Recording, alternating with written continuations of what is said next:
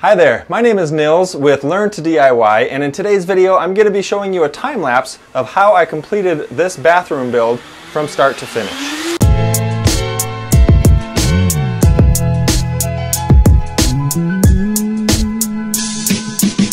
Alright, so a few quick things about this build. Number one, in most of my tutorials, they're actually DIY, step-by-step tutorials showing you how to accomplish something. This is a little bit different. This is actually a video that's just showing a time lapse of the process that I took to complete building this bathroom. So if you're looking for exactly how to do step-by-step each part of it and in detail and walk you through it, this is not that video. This is a time lapse showing you the steps that are involved, and I'll narrate through so you can see what's involved if you're looking to bite off a project like this. It's really not too bad, especially when you consider it one step at a time. If you look at it as a whole, it can be overwhelming, but really it's not too bad if you're doing it just a little at a time.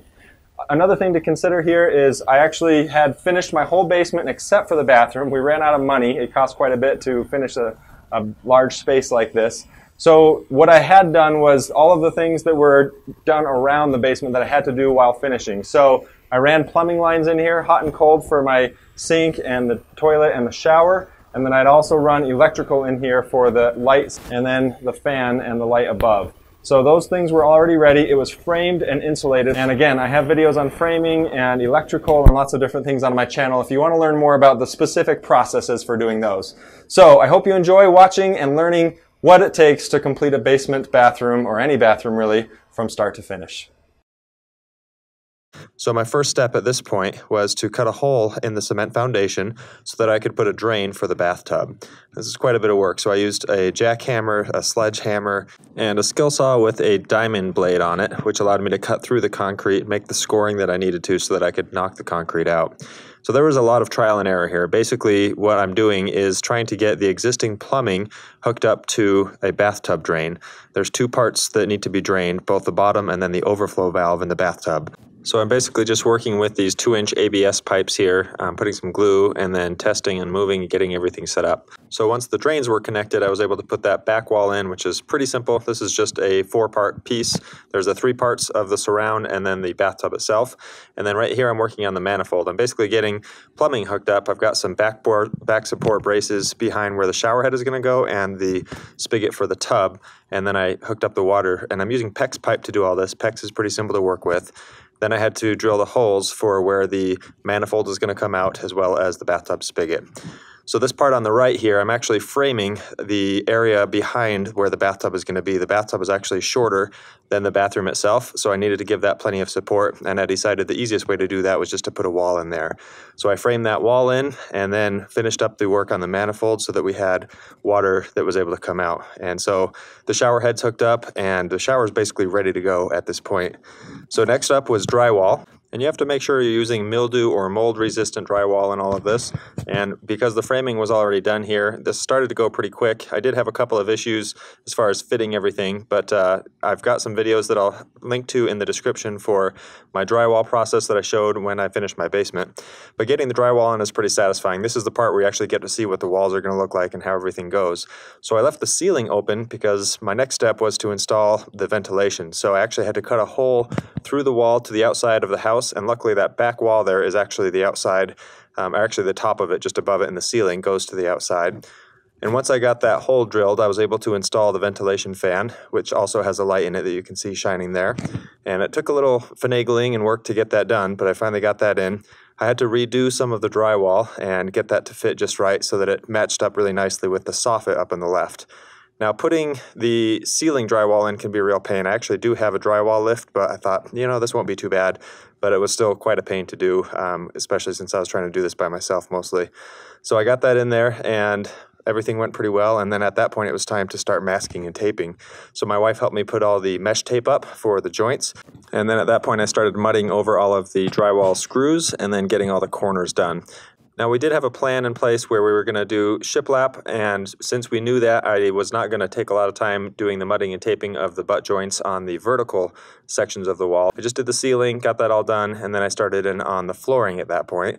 So we used a laminate that is rated for bathrooms and kitchens. It's a waterproof and watertight seal that gets created when you finish this off, and I thought it was pretty simple, looked pretty nice, just picked up a couple of boxes at Costco and then put in the trim work, the baseboard after that. We have a craftsman style home, so we just used some pretty simple 5.5-inch molding on the base.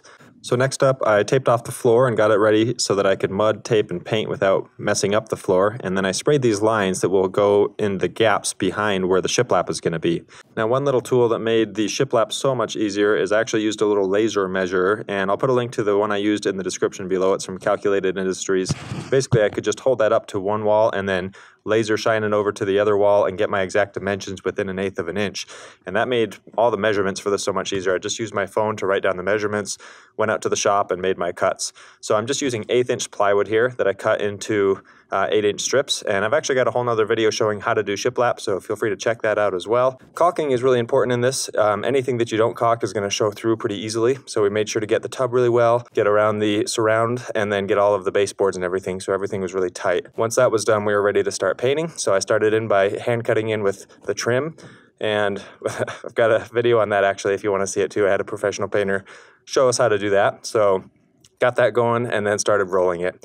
Got the ceiling done and everything, and it was starting to look pretty well finished at this point as far as the final look of the place, which is pretty cool. Next up, we had to assemble and install the vanity and the sink, and that vanity actually was the 4th or 5th one that we bought. We had a hard time finding one that would fit well in there. Be big enough to give us a lot of space, but not so big that it would intrude on the area of the toilet. You do have to have enough space around the toilet by code so that there's plenty of room on both sides. So we found one that fits pretty well, and assembling it was honestly quite a pain, and I was doing this fairly late. But we got this all done, had my daughters helping me out a little bit, and finally got the drawers in. Everything was looking pretty good. And then finally, after that, we put on the top, the sink top, which is all one solid piece. It's pretty shallow, but that kind of takes best advantage of the storage space underneath. So the little drain that comes with this is actually this really shallow piece that goes straight back and gives you maximum space inside the drawers underneath, so it worked out pretty well. Next step was to install the finished plumbing for the sink. So we put in the faucet and then hooked up the hot and cold. Actually had some serious issues getting these to fit on properly without any leaks. So I ended up using Shark Bite, which I should have done in the first place, which made the whole job a lot easier. Just had to do that by my 6 a.m. Home Depot run. So got that working after a lot of finagling and trying to figure things out with the PEX pipe. So as you can see, there was a lot of back and forth to try to get that to work. So I did eventually get that fixed and running. We didn't have water overnight one of the nights because I had to leave the main shut off. But, you know, live and learn. So next I went and did the light fixtures, got those put in place, and I actually had a lot of hard time with this because I had purchased these many months before and lost a couple of the little bolts, so that's why it's a little crooked there. Still got to get that fixed. But then it was on to the fun stuff. Then you put on the towel racks and the toilet paper holders and different things like that that are just a nice finish pieces that help tie the whole thing in really nicely. Did a lot of caulking around the sink, and again I have a video on how to caulk like a pro, so feel free to check that out.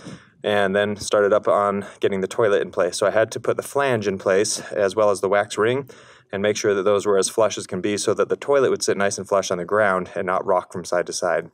Did have to do a little leveling or adjusting, which is pretty common when you're installing a toilet. Bolted it down really nicely and then got the water hooked up to the tank, and everything was looking pretty good there.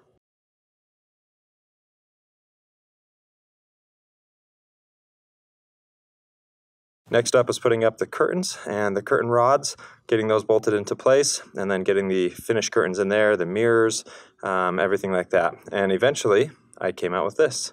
So the bathroom, I think, came out pretty nicely. This whole process took about 3 weeks, and it was just nights and weekends, and then a couple of Saturdays that were pretty long days to try to get everything done. So this is what happens when you try to do everything yourself, and I think it was totally well worth it. My brother and his wife and kids were coming to town, so we wanted to make sure that they had a bathroom available to them for when they were here.